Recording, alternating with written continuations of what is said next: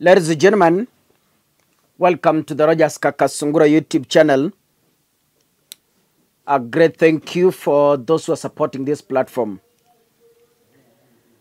Today's Mandamano did not meet the criteria or the hopes that was set by the campaign that was meant to popularize the Nane Mandamano.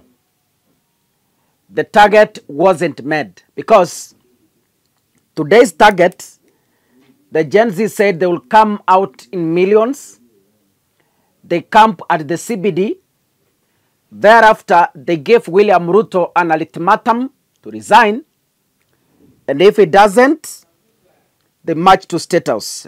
That has not happened. But on the side of paralyzing the government businesses, the Gen Zs have succeeded. But the physical expectation of what Kenyans expected to happen was below average. Now, William Ruto had appointed 20 cabinet secretaries who were supposed to be vetted by the vetting committee at the National Assembly and thereby give a final report for the appointments. In Kenya, we know how politics plays. That it's not easy for a nominated CS to be rejected by the vetting committee. And if he is rejected by the vetting committee, during the full house voting, the rejected by the committee is picked. Like the last time, there is one who was also rejected, a woman. But when the names came into the whole house, the voting favored her. This time round, the vetting committee rejected the nomination of Stella Langat. Some people have told me, Kaka, it's because she couldn't properly respond to the questions. But that's not the reason why. In William Ruto's government, even the likes of Ayachuma couldn't properly answer to questions during the last vetting. Methe Kalinturi could not correctly respond to the questions. But what happened? They were all approved.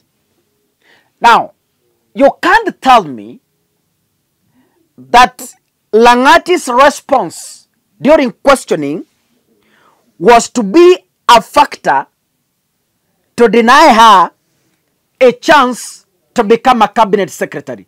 I don't think so. But then,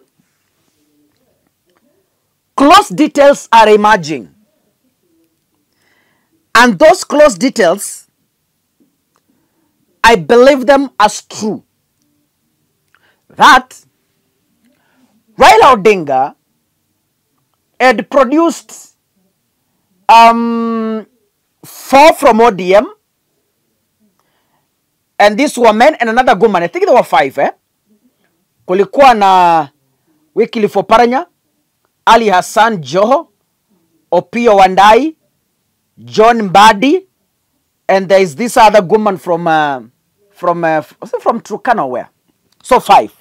Now, details are coming out that Stella Soy Langat was sacrificed at the last minute to give Raila one opportunity to produce a candidate. This is information I've received, and maybe it could be true. Word on the street have it. Word on the street have it that we might expect a name from Nyamira County. I don't know, but if it happens to Nyamira, well and good. But that's word on the street that Raila could be planning to have a CS nominee from Nyamira to replace the position of Stella Langat. Maybe during the vetting, the ODM affiliated committee members, the likes of Junet Mohammed, it's like they told Baba, hapa tuko na nafasi. Hapa tuko na nafasi. From the conduct. Now, get me clear, and I want to put this clear. Langat is a sacrifice to give Raila a chance to add a cabinet secretary. Let me give an overview. The Kisii region, who have ODM diehards, have been complaining. Because from Kisii, there is nobody who was awarded those slots. Migosi comes from ODM, from UDA. Now Raila Odinga, according to the information, didn't consider the Abagushi who've been in ODM for decades. We have the ODM National Treasurer from Nyamira, Timothy Bosire. Kisii has an ODM governor, a diehard governor, Simbarati. Now, I heard that they were suggesting Aradi to be given the position of the deputy party leader, because as we speak, the majority leader has already gone. The minority leader has already gone to Junet Mohammed, and the minority whip has been given to Millie Odhiambo. So people were asking, Luo Nyanza has produced 2 cabinet secretaries. That is John Mbadi and Opio Wandai. It has produced the minority leader in the National Assembly. It has also produced the minority whip. Now, what is the Kisii region receiving? That has been the conversation. So maybe this pushed Raila Odinga to an extent of pushing for one space so that he can award Nyamira that position.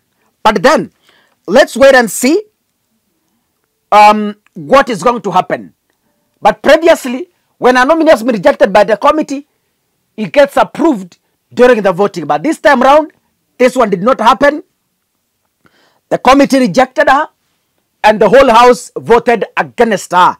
So she lost. Now, to add on this video, the police are surrounding the home of Tycoon Jimmy Wanjigi. The details are not yet known, but later on we shall know the reason why. Keep subscribing and keep watching our content. Don't forget to turn on the notification bell, because once you turn on the notification bell, YouTube automatically notifies you that Kakasungura has put an update. God bless you, ladies and gentlemen. See you in the next video. Asanteni sana.